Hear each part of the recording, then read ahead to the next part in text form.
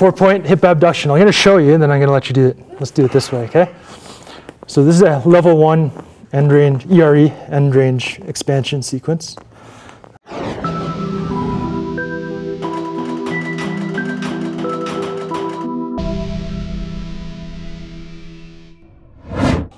The same thing we did before.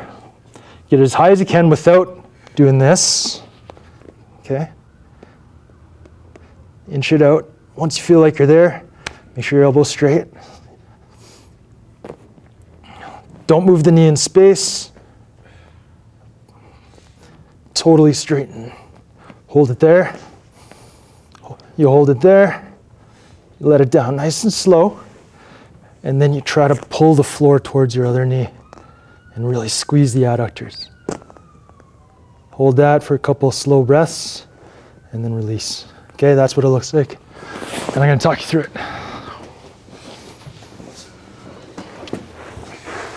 Travis has done this one. All right. Has Travis shown you this one? I think so. Okay, good. Okay, so horizontal abduction. Don't move the spine. Get that knee out like you're a dog peeing on a fire hydrant. Are we still like flexing it up for this one? Or No. No? No flexing it up. Elbows stay straight. You just drank a full toilet bowl of water and you're taking a huge piss on a fire hydrant. Okay, keep the knee right where it is. Don't move the knee as you extend the knee. Try to hold it off the ground. And then bring it down slow. So chill here for a sec. Look where your foot is. Your foot, you're aiming to keep it in line with your knee, your other knee. So most people, it gets kind of back. You want it right out to the side. Without, that's where you place it down. Okay? From the heel is in line? Yeah, the foot, somewhere. Oh, okay.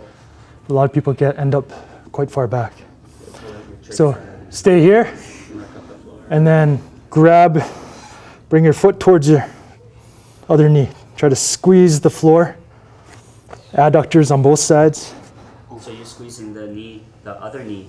Both adductors on both sides. Trying to pinch the floor. Horizontal hip abduction, adduction. Fire those babies up. And then release gradually, stay in position. Don't move. So anybody who cheated, I'm going to find you right now. Don't move. Bring your foot off the ground.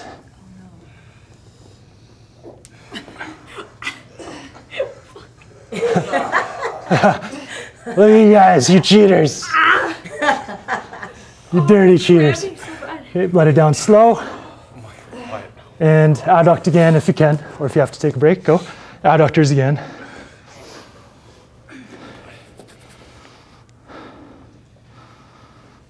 So try to bring it up higher. Sorry, I forgot your name. Miriam. Miriam. Try to bring it up higher. Keep your hip down, and don't shift your hips over to the side. Don't move. Get it higher. But don't move your hips. Don't move your hips. Yeah, just the hip. Don't move the pelvis. Activate the hips. Okay, let's take a break when you're done. How's that feel? Ow. No? Good? More, yeah. Yeah, let's do it. Nervy. Okay, so obviously, if you like kicking, that stuff. I know, is this on? Excellent. Yeah. Yeah, it's on. I'd really prefer it's just not. Okay, come aside, come up here. I'll move, try. Yeah, how about you move right here? Okay, so that's 4-point hip abduction. It's like a level 1 ERE. Yeah, totally. Do you everything? Besides, I kick with my right leg, not my left leg, right? Like I'm teaching with you. Yes. Okay, so I'm gonna watch you and just talk through this one because I want to watch you guys. So getting good alignment on the 4-point. Okay, and keep your knee bent.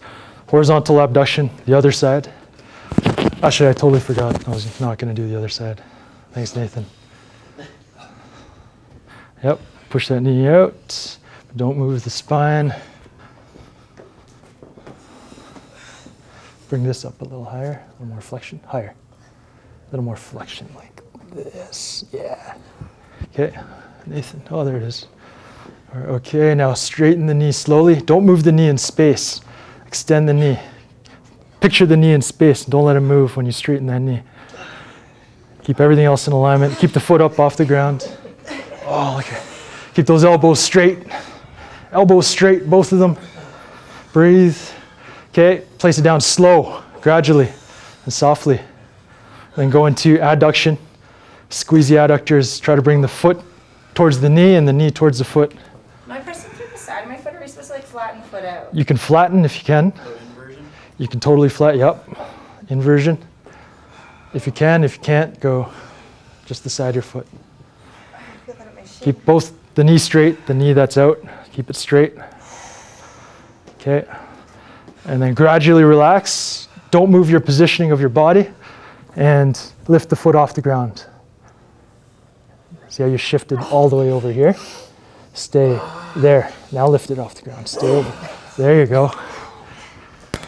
Yep. And then put it down nice and gentle. Okay, so Jazz is doing something. She was keeping her knee bent because I think it was just getting too intense with the knee straight. Is that correct? You kept your knee bent. So as opposed to doing this, you were working here. Was that right or no? I think I was struggling a little bit. I was just trying to release a cramp. Release a cramp. Yeah, totally. So all I was going to say is, if it's just too intense where you can't do anything, then you do that. Just shorten the lever. You're still working the same muscles. Yeah. So what I like to do is, this is like, think of it as like a 1 rep max strength training type of set. Do a couple sets of this, and then do a couple sets with just knee bent. So you're further getting into that endurance. It's like PAP training. Yeah, totally. Apply the exact same principles you do to strength stuff. You could do it here. Reps, sets, progression, rest times, all that stuff. Okay? So that's 4-point hip abduction.